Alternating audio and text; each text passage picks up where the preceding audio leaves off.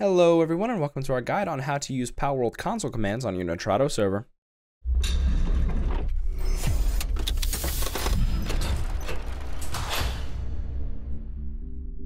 As a server owner, one of the most important things I think any server owner should know is how to use commands in whatever game you're playing, whether that's Minecraft, Palworld, or even Ark. Admittedly, there aren't a ton to go over in Palworld yet, but we're still going to go over them today. How to use Palworld console commands.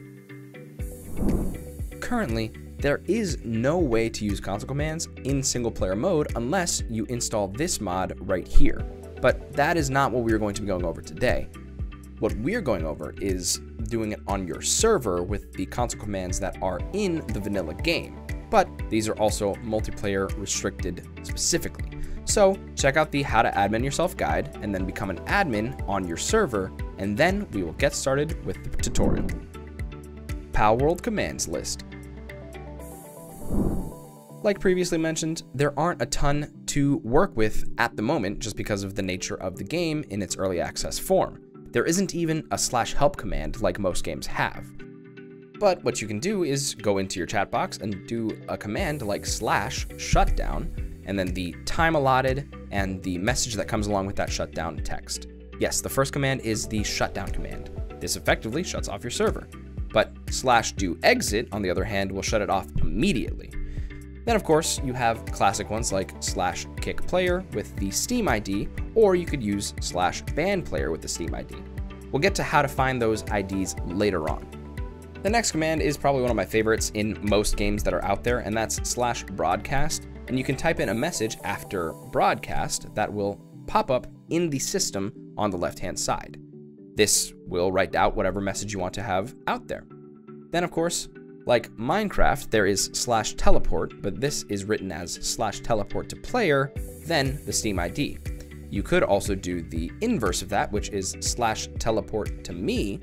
This effectively does what you think it does. It takes a player and brings them to you. Speaking of Steam IDs, you can do /info to find the IDs of the players that are currently online in the game. And finally, you have /save, which, you guessed it, saves your server. And that's it. Frequently asked questions. Currently, not every question can be answered, but we hope to answer a few that you might have. First is, why aren't commands working on my server? Well, for as silly as this answer might be, you might just want to double check that you have properly admined yourself on the server. Once again, checking out the guide that is going to be linked in the description will be an immense help for you. The next is, why don't commands work in single player? Well, again, if you want to have single player commands, you can download that mod. Otherwise, it's just not available yet. Conclusion. Hopefully you found this quick guide helpful and you'll use it in future playthroughs of Palworld. If you happen to like this video, please consider leaving a like, subscribing, and ringing the notification bell. That way we know this is the type of content that you like to see. Until next time.